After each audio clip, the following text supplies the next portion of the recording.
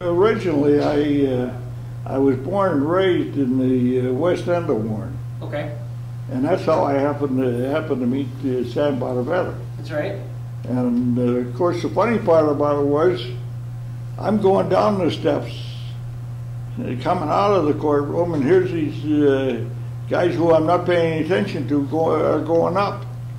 And all of a sudden, I heard somebody say, "Oh my gosh, it's Bobby Swanson from Warren."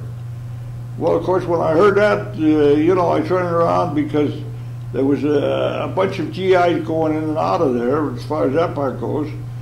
I turned around, and all of a sudden I said, "Somebody say something about Swanson?" He says, "Yeah, Bobby." He says, "It's Sam." He says, I got somebody I want you to meet." And I said, "Oh, who?" And he laughed. He says, "Justice Jackson." I'll be darned. And with that, this guy walked over, put out his hand, he shook hands, and he says, "Well, if you're from Warren, then you know where my hometown is." He says, I'm from Frewsburg." And I said, "Oh, was anybody left after you left?" I said, "Was there anybody left of the town?" And we joked a little bit.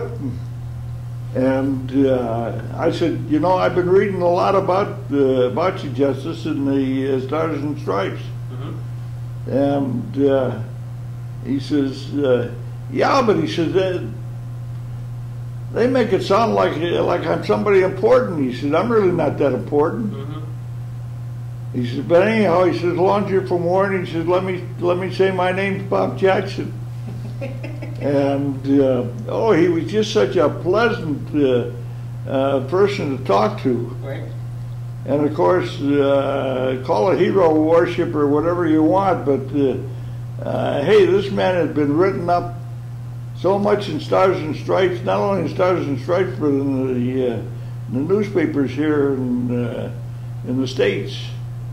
And because he, as I remembered, I may be wrong, but as I remembered, he was already a Supreme Court justice. Correct.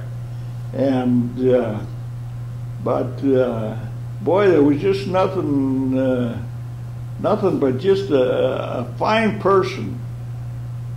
That's all I could think of when I met him.